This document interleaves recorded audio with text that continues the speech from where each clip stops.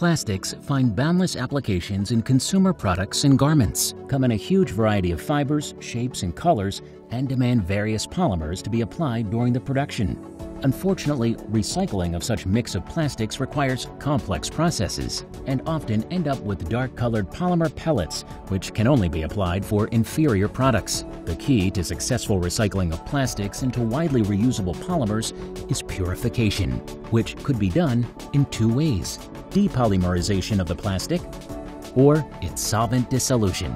Both methods pose significant challenges to the equipment, demanding temperatures between 100 and 300 degrees Celsius and pressures up to 100 bar. Moreover, impurities are often micron-sized, which require additional separation equipment. The front-to-back candle filter, with its robust mechanical construction, can be applied as high-temperature and high-pressure equipment. Integrated media cleaning, solvent extraction, cake washing, and drying significantly simplify the purification process.